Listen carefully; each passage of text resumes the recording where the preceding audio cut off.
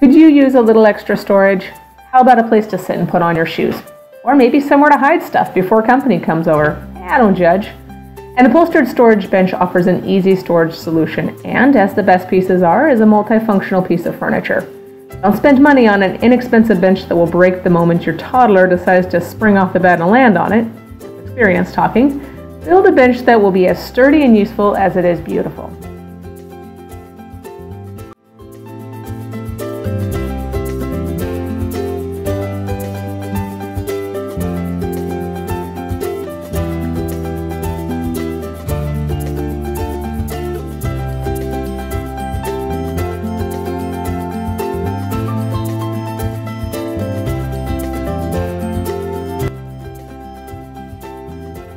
To build this bench, I joined pieces of white oak, then added some beading detail around the edges for some extra style.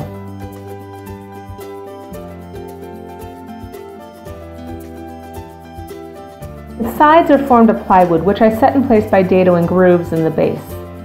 The side supports are also made of white oak, whitewashed with varathane antique white. I whitewashed everything before adding the upholstery, including these gorgeous turned feet by Osborne Wood Products. The side supports are attached via glue and brad nails. And if you notice that they don't actually form the main support for the box, you're right. I lined the inside of the box with black material and the outside with upholstery fabric. I simply glued the material in place, then nailed the sides of the box together. The top ledge is the trickiest part of this build, and I outlined 2 ways to do it on my website. I chose to route a 3/8 inch deep groove in all of the top pieces that form the ledge and then mitered the corners together. Miters can be frustrating sometimes. The best advice I can give is to start with one side and sneak up on the other side, taking small cuts at a time. The groove fits over the plywood sides and hopefully those corners will line up nicely. You can route a matching beading profile in that ledge to really up the wow factor.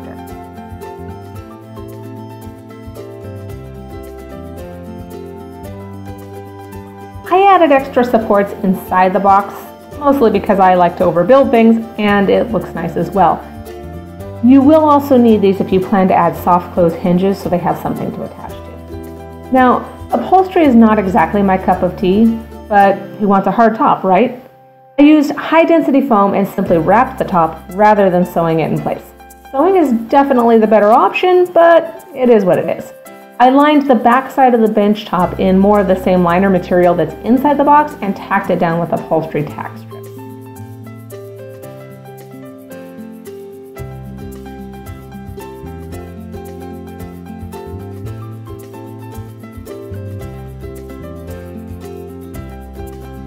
The feet are attached using these Rampa metal inserts.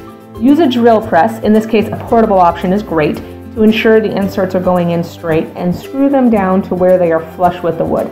Again, using a drill press, create holes in the feet and use the drill to screw in hanger bolts. I have links to all of these details on the blog. The feet now simply screw into the bench bottom and can be removed easily as well. I attached the top with the piano hinge and chose not to bother with soft close hinges at this point, though they are a great option. I can't tell you how much this thing weighs, but it is definitely sturdy, and it fits a whole lot of blankets. So there it is. I have detailed instructions on my website if you would like to make this storage bench.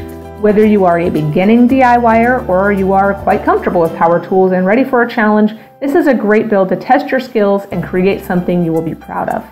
Check it out at www.thecreatedhome.com and be sure to follow along on Facebook and Instagram at The Created Home. Happy building!